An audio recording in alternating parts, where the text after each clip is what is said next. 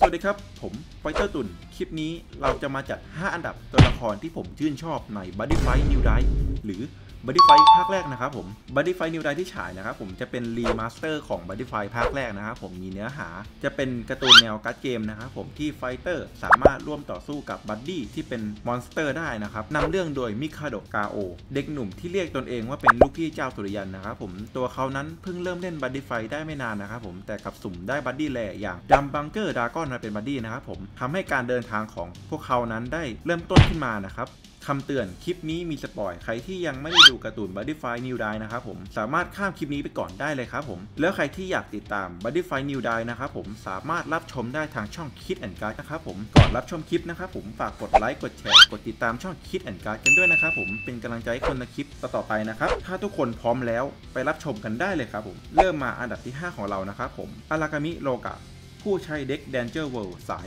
Armor Knight บัดดี้ที่ใช้เป็น Armor Knight เซเบลัสเป็นตัวละครที่โผล่มาตั้งแต่ช่วงแรกๆของ Buddyfight ในภาคแรกนะครับผมหนึ่งในตัวละครที่ผมชื่นชอบมากๆเลยในเรื่อง Buddyfight นะครับอารากามิโลกะนะครับผมเป็นตัวละครที่ขวดขวายหาความแข็งแกร่งอยู่ตลอดเวลาถึงแม้จะต้องรับพลังด้านมืดอย่าง Dark Core Decade มาใช้นะครับผมเพื่อให้ตนเองได้รับความแข็งแกร่งเพิ่มขึ้นนะครับผมถึงแม้จะเป็นทางที่ผิดนะครับผมแต่เขาก็ยังยอมทำทุกอย่างเพื่อเพื่อนรักของเขาอย่างกาเอ็นเคียวยะแต่หลังจากได้เจอกับมิคาโดะกาโอนะครับผมตัวตนของเขานั้นได้เข้าใจความหมายของคำว่าเพื่อนมากขึ้นนะครับผมและตัวเขานั้นได้ทำการเปลี่ยนแปลงตนเองเพื่อที่จะช่วยเหลือเพื่อนของเขาอย่างกาเอ็นเคียวยะให้เดินทางไปในทางที่ถูกอีกด้วยนะครับผมแต่ในสิ่งที่ทำให้ตัวละครนี้นะครับขึ้นมาอยู่ในอันดับที่5ที่ทำให้ผมชื่นชอบในตัวเขานั้นก็คือการที่เขานั้นเป็นคนที่มุมานะในการที่จะแข็งแกร่งขึ้นนะครับและความพยายามถึงแม้จะไม่มีพลังด้านมืดแล้วก็ยังออกเดินทางนะครับผมฝึกฝนตัวเองต่อไปเรื่อยๆนะครับผมเหมาะกับการเป็นแรงบันดาลใจในการพัฒนาฝีมือของตนเองไปอย่างมากเลยนะครับอันดับที่4นะครับผมริวเอนจิทาซุคุบัดดี้พลิตหนุ่มอัจฉริยะผู้ใช้เด็กดากอนเวิร์นะครับผมกับบัดดี้ของเขาอย่างแจ็คไนท์นะครับผ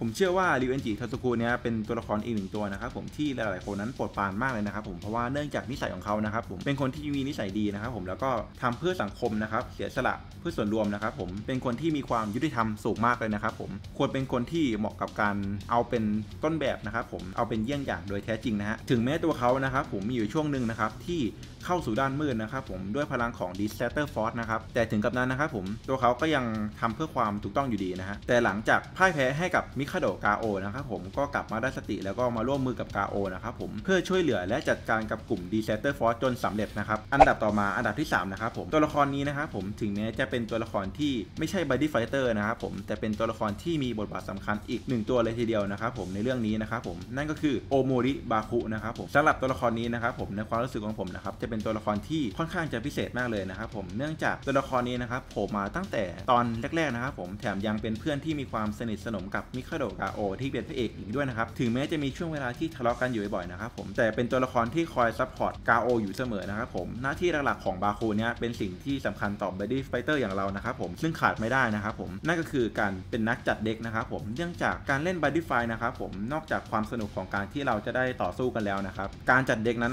ยังมีความน่าหลงใหลนะครับผมเป็นอีกอย่างหนึ่งที่มีความพิเศษด้วยนะครับเพราะว่าในตัวของเด็กแต่ละคนนะครับที่จัดมาแล้วนะย่อมแสดงความเป็นตัวของตัวเองออกมาแถมการที่พระเอกอย่างมิคาโดะกาโอนั้นสามารถแข็งแกร่งและสามารถเอาชนะคู่ต่อสู้มาได้นับไม่ถ้วนนะครับผมเป็นเพราะมีการช่วยเหลือของบาคูนะครับผมที่จัดเด็กสุดแข็งแกร่งออกมาให้นั่นเองอันดับต่อมานะครับผมอันดับที่2นะครับผมเป็นตัวละครที่พลาดไปไม่ได้นะครับผมลาสบอสอย่างกาเอ็นเคียวยะนะครับผมผู้ใช้เวิร์สุดหายากอย่างดาก้อนอายนะครับผมเป็นเวิร์ที่มีความพิเศษมากเลยนะครับผมเราสามารถใช้งานการ์ดนะครับผมที่มีคุณลักษณะมังกรได้ทุกเวิร์เลยทีเดียวนะครับผมแถมยังเป็นตัวละครที่เท่แล้วก็เป็นถึงประธานบริษัทนะครับผมและเป็นหัวหน้าของกลุ่ม Disaster นะครับผมนิสัยหลักของกาเอ็นนะครับผมส่วนใหญ่เลยนะครับจะเป็นในมาตรของผู้ดีมีฐานะนะครับผมกาเอ็นนั้นนะครับผมมีงานอดิเรกก็คือการเล่นเปียโนนะครับผมในการปรากฏตัวของกาเอ็นส่วนใหญ่นะครับผมจะกดปรากฏตัวมาพร้อมกับการเล่นเปียโนซะส่วนใหญ่กับซาวด์ที่กินใจนะครับผมตอนฟังครั้งแรกนี่รู้สึกว่าเท่มากนะครับผมและเหตุผลนะครับผมที่ผมชื่นชอบตัวละครนี้นะครับผมเลยเลือกมาเป็นอันดับที่2นะครับผมเนื่องจากอุดมการณ์ในการที่จะปรับเปลี่ยนโลกนะครับผมให้มีความสมบูรณ์แบบและกำจัดความขัดแย้งนะครับผมและจัดระเบียบขึ้นมาใหม่นะครับผมและแสดงถึงความมีอำนาจนะครับผมและความยิ่งใหญ่ที่สามารถจะพยายามควบคุมทุกสิ่งไปในทางที่ตนเองปรารถนาได้ด้วยกำลังของตนเองนะครับผมแล้วก็อันดับสุดท้ายนะครับผมจะเป็นอันดับที่1เลยนะครับผมอันดับที่1นี้นะครับผมจะเป็นอีก1ตัวละครนะครับผมที่ผมชื่นชอบมากนะครับผมตั้งแต่ผมดู Buddyfight มาตั้งแต่เริ่มเล่น Buddyfight เลยทีเดียว ยวนะครับผมนั่นก็คือมิคาโดะกาโอนะครับผมมิคาโดะกาโอ